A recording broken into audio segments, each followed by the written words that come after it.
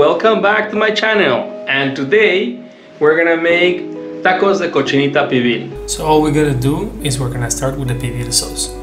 We put achiote paste, garlic, salt, then we add orange juice, you can use fresh or from Tetra Pak, black pepper, and then we also use oregano, oil, preferably canola oil. Olive oil will give a different flavor. Then we use vinegar and we blend everything super quickly, super tasty. Now we chop pork. You can use basically any part of the pork. I'm using casler or pork neck. You're gonna let it marinate overnight or at least for a few hours, and then for the cooking we're gonna put it with aluminum foil well covered into the oven. First 30 minutes, 250 degrees, 480 Fahrenheit, and then decrease to 90 degrees, 190 Fahrenheit. The same marinade that we prepared, we're gonna marinate the jackfruit, or you can use other plant-based protein.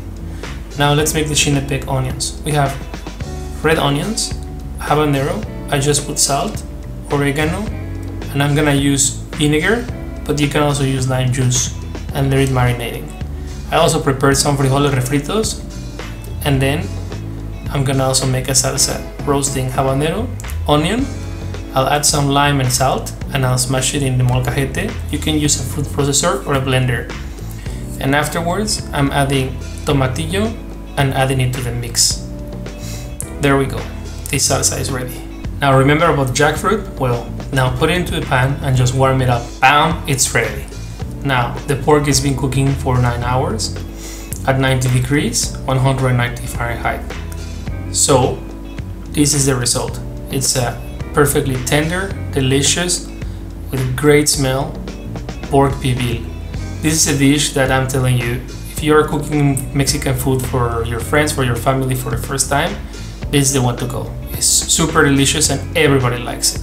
So here I'm putting together all the ingredients. As you can see, this is the vegan version and it looks really similar to the meat one. All in all, the experience is exactly the same for both versions. And we're topping them with some avocado slices, the salsa we just made, the Xinepec onions and coriander. If you like this video, don't forget to leave us a comment. I really want to know how it went.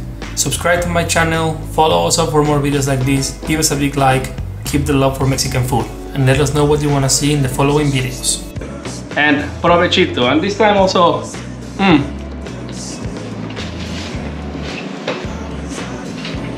bon bon sauce, goodbye.